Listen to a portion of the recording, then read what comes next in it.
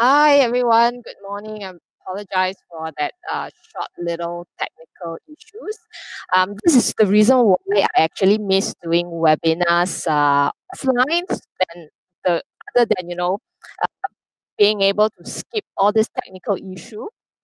I guess the other thing is really to be able to hear all of you interact and laugh together, right? Um, because sometimes, when I like to crack some, lame jokes when I'm talking, right? And the funny thing is, when we are doing a webinar, I'm essentially just talking to myself. So nobody is laughing with me. So can I please, can you guys hear me?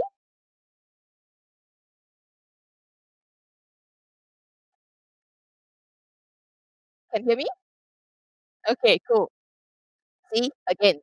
Okay, a very good morning to all of you.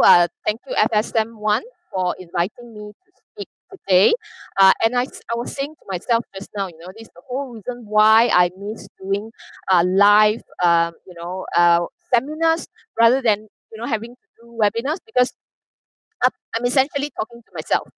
So, and sometimes I like to, throw in some lame jokes in between, whether you get it or not. At least if I can see your face, I know whether you're laughing or whether it's funny or not, right? Then I can go home and tweak and practice my jokes.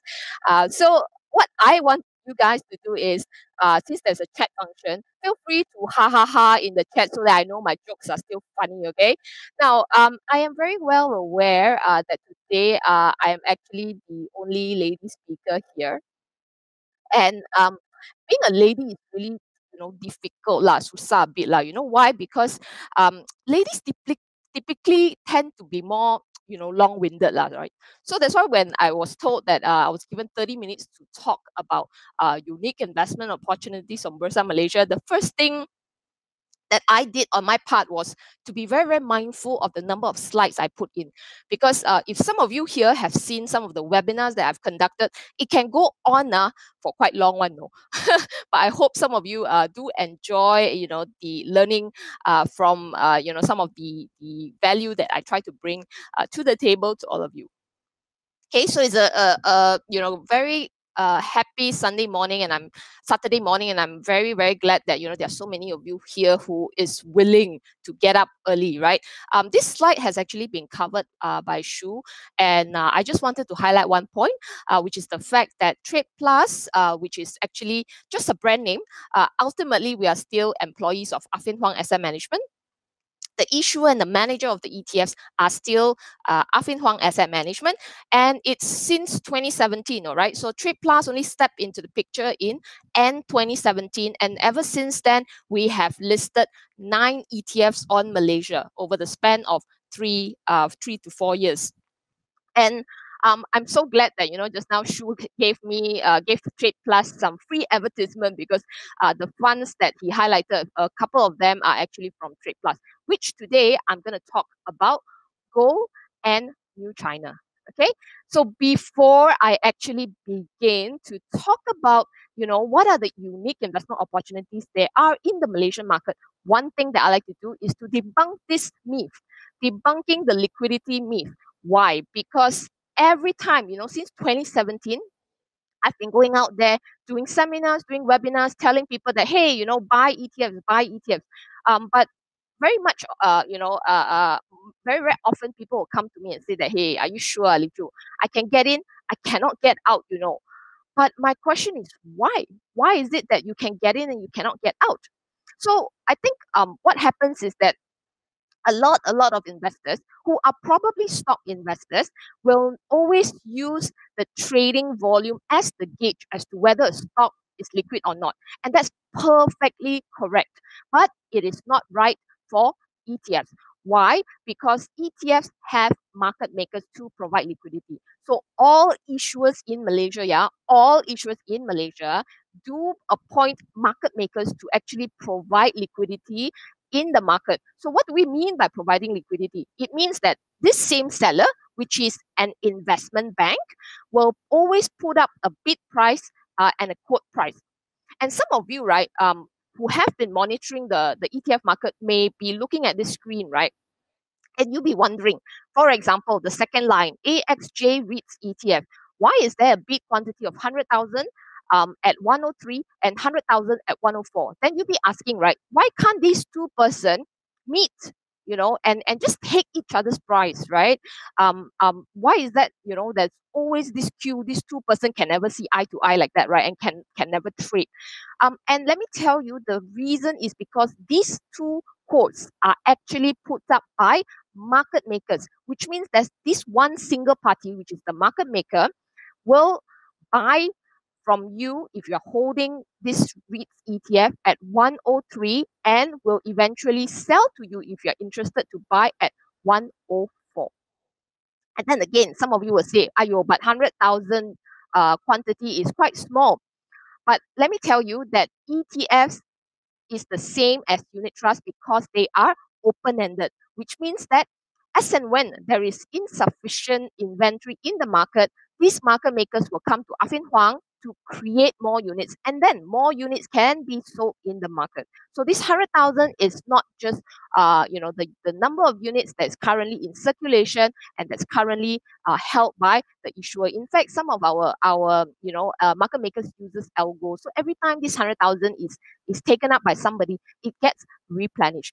So yeah, it is somewhat like a structured warrant where they also have market makers behind. All right. So let's dive into gold. So what are some of the ways to invest in gold? So before I want to talk about how this gold ETF actually works, I want to talk about how you as an investor today can access to gold as an asset class, right? So first thing first, a lot of us here like to hold because you want to see, right? Gold is a tangible product. You want to be able to see that physical metal that you can hold in your hand. But do you ever realize that buying and holding physical gold can come at a very, very expensive spread? So let me just give you an example here, right? The spread can go up to as high as 44%, which means that the minute you buy gold at 328 ringgit, and if you want to sell it, you're only receiving 227. Of course, this is an extreme case, but what I'm trying to do is I'm trying to compare a 1 gram, PAM gold that you can actually get your hands on in the market. Right? Some of you may then say, I can also walk to Pokong. But if you actually calculate the spread of Pokong, the gold that you buy from Pokong, I am pretty sure it's not going to come very cheap. Okay. And the second, thing that, another way that you can buy gold is some of you like to open, a bank account, a gold deposit account with any banks in Malaysia. I think today there are many, many banks in Malaysia. In fact, if not all, would already have this gold deposits account. And the spreads are not that bad. So that's why I'm going to give you an example of what Maybank quotes on their prices. These are all transparent. You can go to Maybank's website and take a look at it. And the bid-ask spread is around 4%. And it may or may not be physically backed as well. So now, after knowing these two most popular options to buy gold, you probably be thinking, but I also want to hold the gold. Some people like that thing, right? So there is no right or wrong in making this decision because it's entirely up to you. It's up to you in terms of your preference, etc. Right? And the third point is the Trade Plus Shariah Gold ETF, which I'm gonna dive in deeper later. And if I take this price that I quote taken from Thursday's trading price, our market makers were quoting 235 and 238. Bear in mind, this is just the market maker's quote, but because for the gold ETF, there are sufficient retailers interest. So there are people who has come in to narrow this spread to, I think it was at about 236 and 238. So the spread really, really depends on how many participants there are. But market makers, on the other hand, are still committed to quoting a decent spread because the minute they are indecent, okay, the minute that they try to do something funny, we as the ETF issuer will then go after these market makers. Okay, so why should you then consider investing in gold? I can actually do a lot of slides, right, to kind of like confuse you, right? And just prove to you the fact that, you should start investing in gold. But I don't want to do that because, the minute I do that, right, I can talk for 2 hours. I'm sure, none of you want to hear me for 2 hours because I think, otherwise, for if it's prolonged, I'm afraid that you think that, I'm your mother trying to nag at you to buy gold, lah, right? So that's not the whole purpose of that. So why investing in gold? So there are basically three reasons why we think one should invest in gold. First of all, it's diversification. Second of all, it's safe haven asset. And third of all, is a source of long-term return. So why is it important for diversification? So today we all know that diversification is all about us trying to mix things of different risk of different movement into one basket. So if let's say, right, if all these asset classes are your fruits, okay, you don't want to put all apples in one basket, lah, right?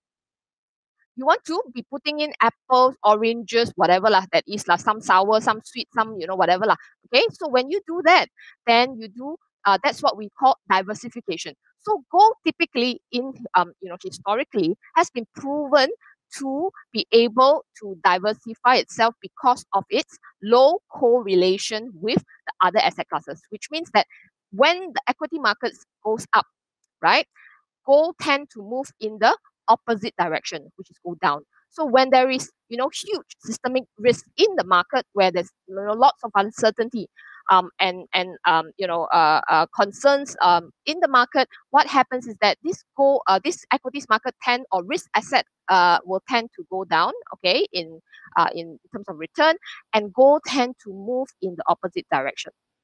But what is interesting here is that there was a report from World Gold Council that has actually a chart, right, that shows that even though the S&P 500 market could be on an uptrend, and especially if it is like a super bull where it moves, I think, close to 3 standard deviation away, gold moves in the same direction of the risk asset.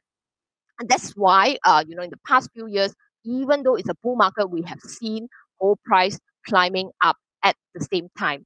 Okay, safe haven asset, no need to explain anything because all of you sure, especially if you are like 50 and above, I'm sure you have some gold hidden, under your pillow, under your bed, I don't know where, but I'm sure you have some of this. And this is also the reason why people want to store gold. I'm not sure, right, to be honest, whether Bitcoin will now replace this because, in the event of war, right, those old people like to say, my grandmother like to say, keep some gold so that in case you need to run away from the country, you have all this gold that you can pay to whoever to, I don't know, bribe them or pay them so you can leave the country, something along that line. But with Bitcoin, I'm not too sure because people say that Bitcoin is the new gold, right? So we'll wait to see, okay? And source of long-term return. So this chart I want to show you is the fact that gold prices, despite it, being a diversifying component, it can also deliver you returns as good as some equities market or sometimes, close to it. If you look at the 10-year average return for gold, it has been at 4.1% versus the S&P, or rather the MSCI US at 14.7%.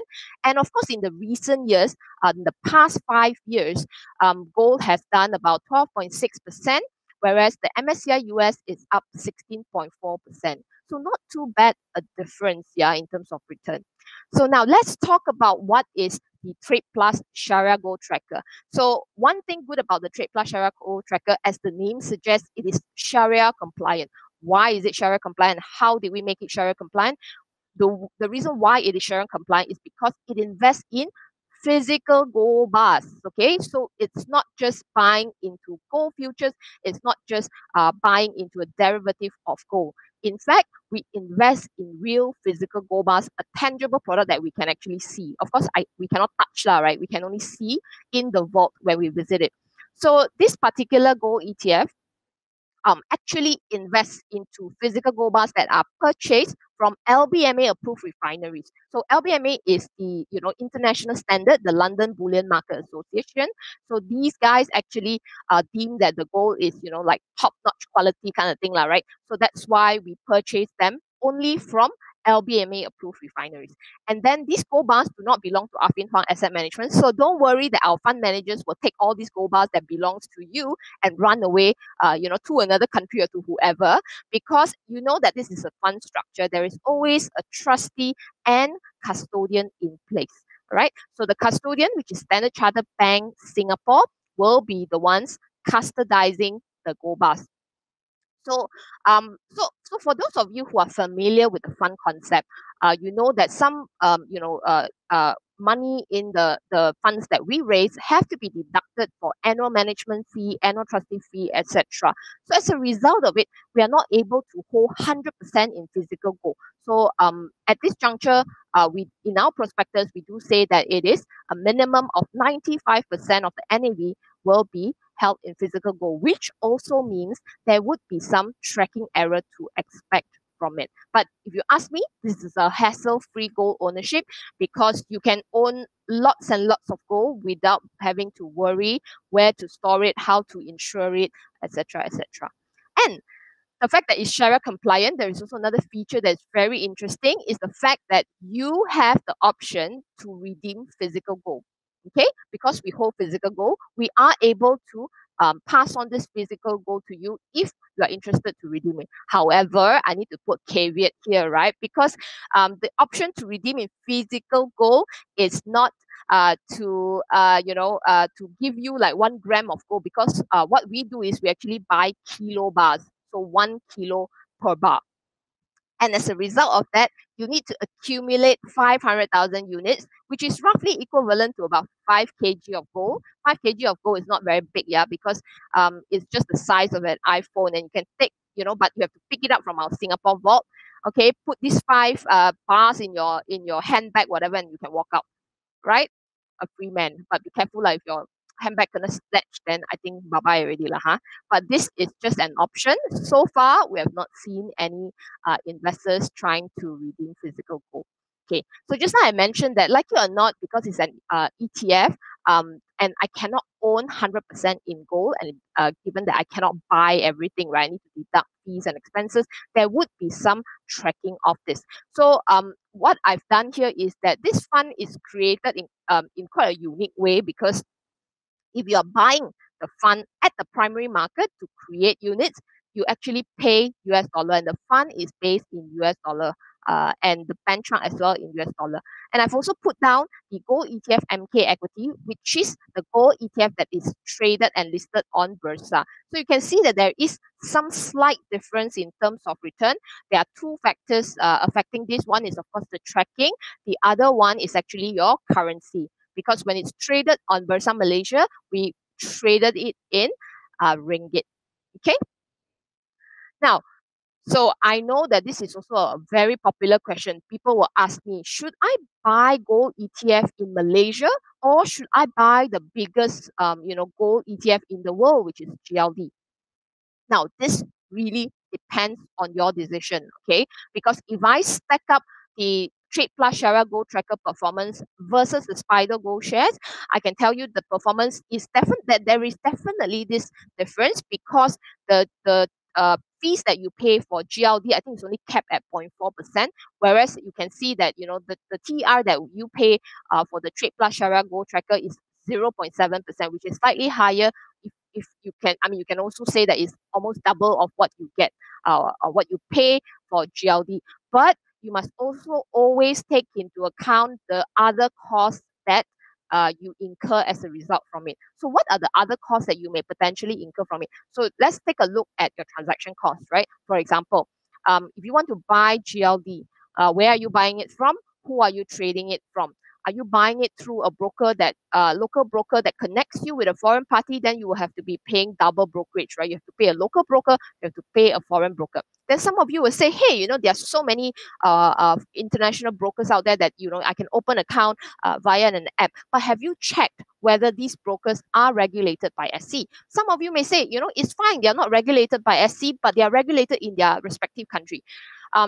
I don't know if you all know the earlier Luno saga, when before they actually had presence in Malaysia, they or rather licensed by SC, they were also actively selling to the Malaysian market. And what happened was there was one point in time, their primary bank was actually told not to disperse payment to the retail investors here. Of course, eventually they still paid, but it took them a while. So there is this danger or risk whenever it comes to trading with a broker that is not regulated in Malaysia. So other than that, right, I want to also bring your attention to what is the currency spread that you'll be paying if you trade the GLD. So like it or not, you when you buy GLD is in US dollar and you hold ringgit, right? Unless of course you hold US dollar already. If you hold ringgit, you need to convert your ringgit to US dollar. How much spread are you being charged on your currency side? You go through a bank, right? And you can go to whichever bank's website, look at their rate, the rates that they are quoting you, and you realize that it's quite a hefty cost after all.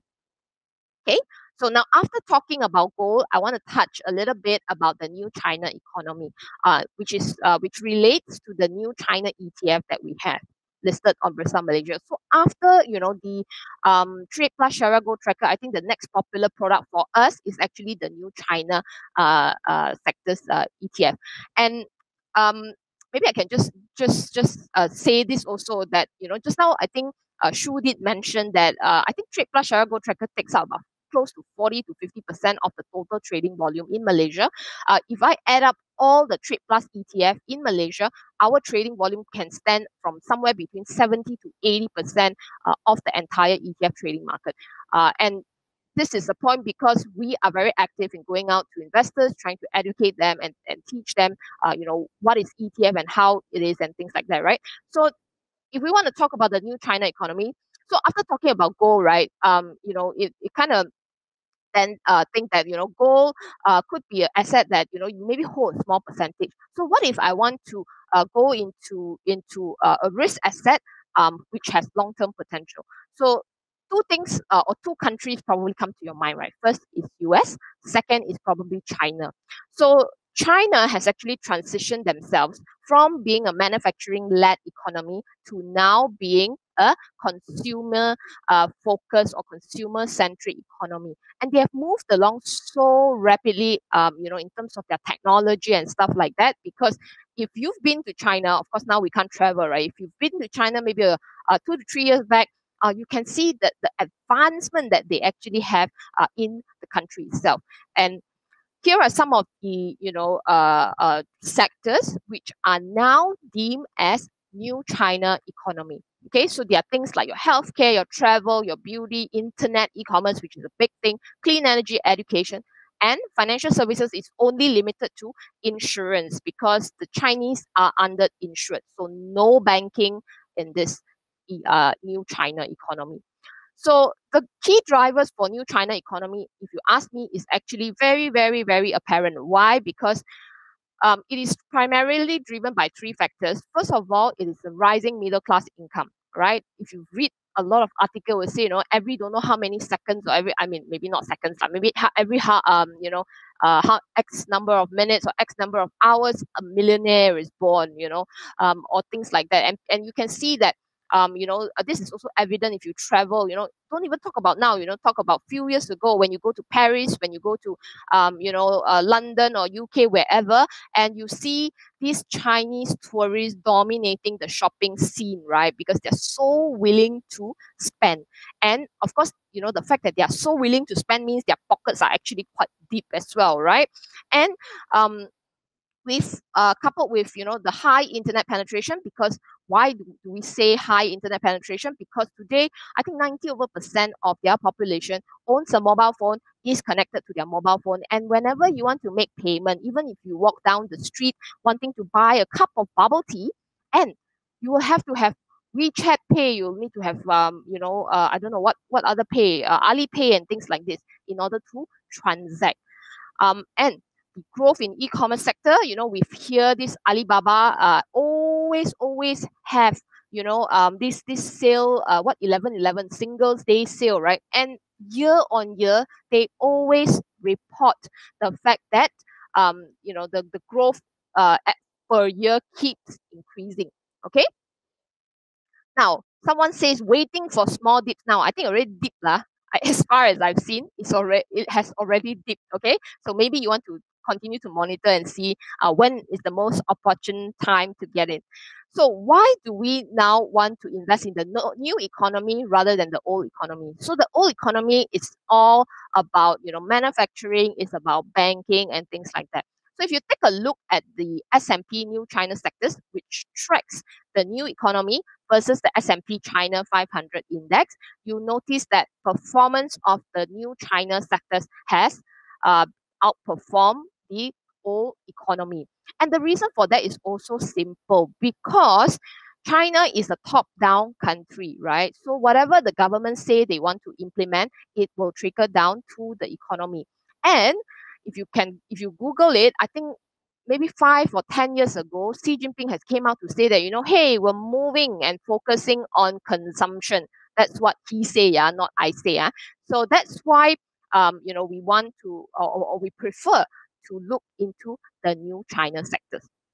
And if you can take a look at the performance of the Trade Plus S&P New China Tracker, we listed this product in January 2019, and over this past close to 2.5 years, the fund has returned 61%.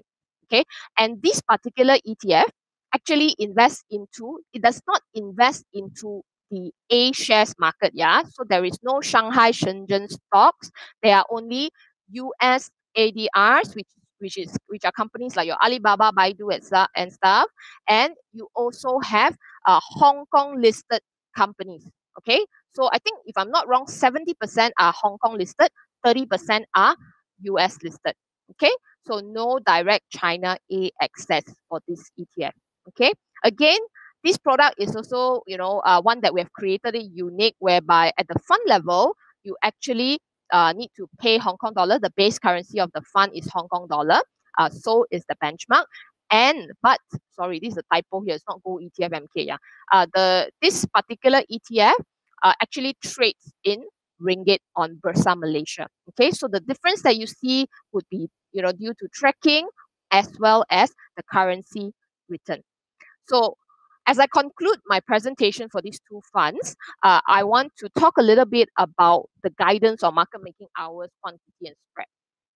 So like I said, every issuer in Malaysia would appoint a market maker to market make their ETFs. So this is a very important fact because this is what we tell our investors. If you want to be buying the ETF at a fair price, try to avoid hours where our market makers are not present, because most likely, if our market makers are not present, the price then depends on supply and demand, and which also means that it is not a fair price, most likely. Okay, so what you need to do is you need to take note of these hours if you want to trade our ETFs. Yeah, I cannot represent other issuers. So you take a look at this. Make sure that if you want to trade, try and trade between these hours where our market makers are present. Other than the hours, the other trick that you can see is to look at the buy sell quote. How many lots are they actually quoting? So when you see these lots, you will know that it is our market maker in action. Okay.